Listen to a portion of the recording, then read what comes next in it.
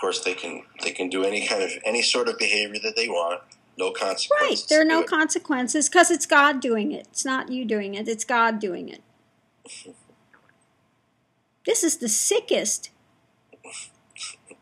Absolutely the sickest. You know?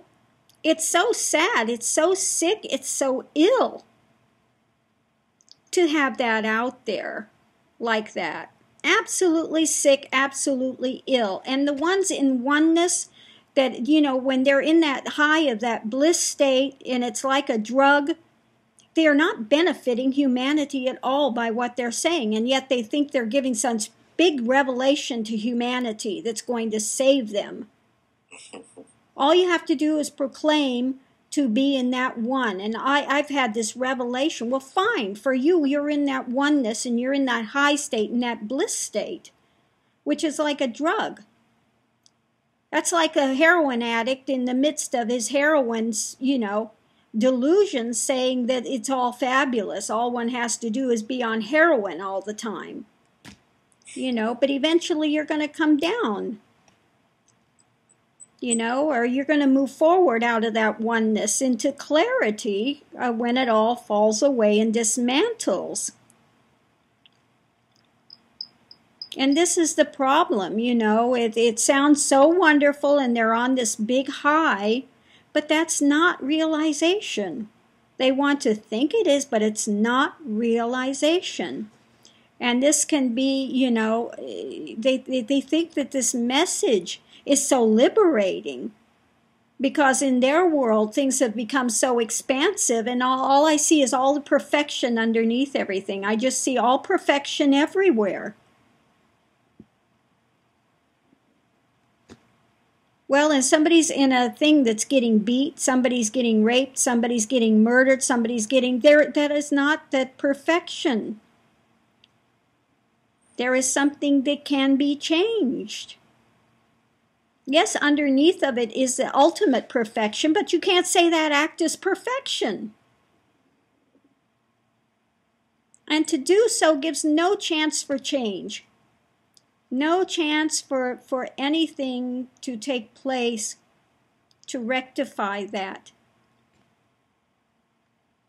So that's like in the, you know, in their mental thing, you know, they're on this bliss high mountain.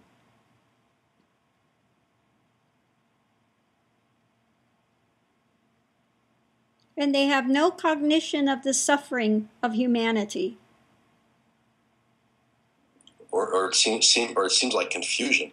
It is a confusion, you know, it's a divine confusion in that moment. You know, it is like a drug. It's a very strong drug, and this is why it's the last sheath to go beyond, the sheath of Anand. They don't believe me? Read the texts. Read the texts. Wake up. There's something to go beyond that, and that's the one that really people get caught at. That last sheath of Anand and bliss state.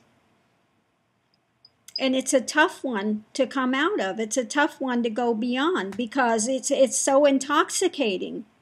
I'm one with God and God is all the world and it's all, you know, it's all blissful, it's all peaceful, it's all perfect, it's all, you know, and this is the big one, the stumbling block, and where comes that spiritualized ego, that cosmic ego.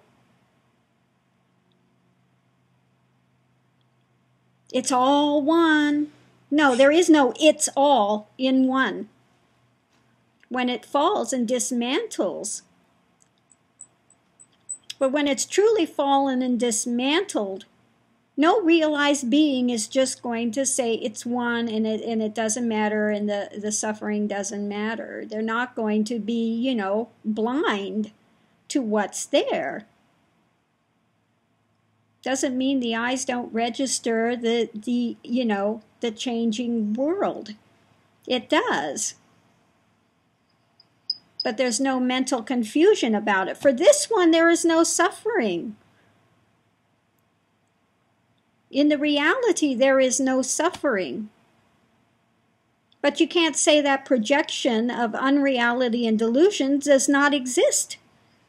It exists for for those that are remaining in that spin. You can't throw away the baby with the bathwater, which is what they want to do.